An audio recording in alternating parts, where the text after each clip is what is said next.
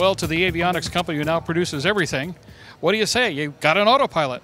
We do indeed. We've certified the DFC-90. It's our new digital attitude-based autopilot that's designed as a retrofit for the Entegra-equipped Cirrus fleet.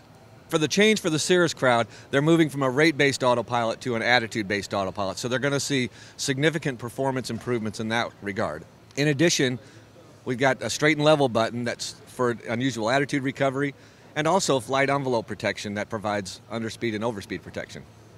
Well, one of the things that's going to be interesting about this is that the actual changeover, the installation process is not a big deal.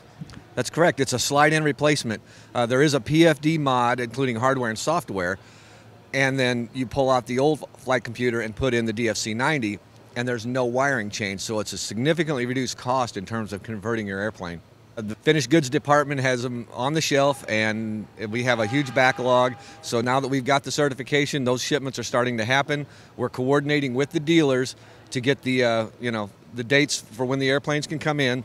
The owners can arrive at the shop. We'll have a flight computer waiting for them and the software upgrade, and that'll just take place. And in a matter of 2 hours, they'll be in and out, kind of a drive-by upgrade. And the early adopters did pretty well by themselves, didn't they?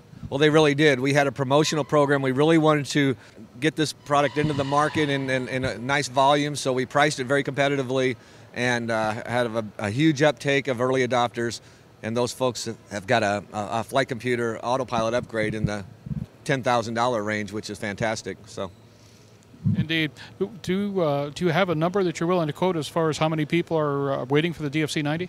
Well, we have over 250 on backlog. Oh, wow. Yeah, so it's a significant number that, at ship we were able to start getting those out into the market, and we've got a huge number of those already pre-built and ready to ship. Now, as I understand it, the training process is not exactly too circuitous. It's apparently pretty simple. Well, it is. We intentionally kept the user interface to be very familiar, like the autopilot that was in the airplane. So you're not going to notice a lot of difference. There's going to be some big advantages because of the added colors for enunciation. So the mode enunciation is going to be easier, but the overall knobology and operation is going to be very similar. The one key difference you'll notice is the addition of the airspeed bug and the airspeed pre-select, but it'll operate just like the vertical speed select that you're used to. Outstanding. Now, keep in mind too that what we're really waiting for, at least me personally, is the DFC-100, but the DFC-90 technology has paved the way for what will eventually, for our 9 users, be the DFC-100. What's the difference between a 90 and a 100? There are similar platforms, but there's a couple primary differences. To communicate with the Release 9 system, it needs a byte flight data bus, where the DFC-90 is designed to work with the existing GPS navcoms in the airplane and the original Entegra. So that's the interface is the first difference. The second is we've got a couple of added features, a vertical direct to feature and the vertical nav feature. So these are features that take advantage of the existing FMS in the airplane. Will we see, or is there any potential to adopting either the 90 or the 100 platform to other avionics platforms? Well, first, there's a large number of Entegra-equipped airplanes out there, so we've got opportunities.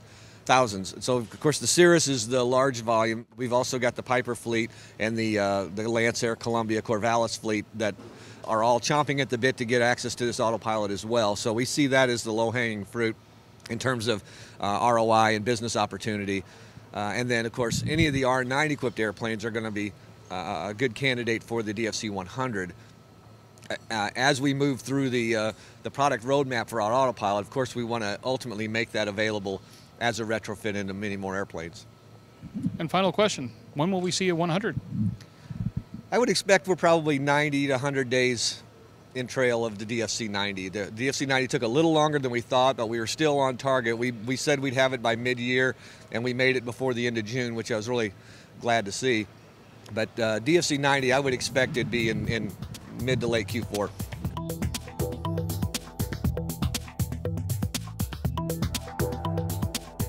Aero-TV is brought to you by Freedom through innovation.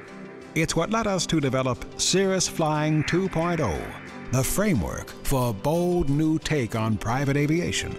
And as a result, the gap between the aircraft we produce and those of our competitors continues to widen. Cirrus knows where the personal aircraft industry is headed. We're already there.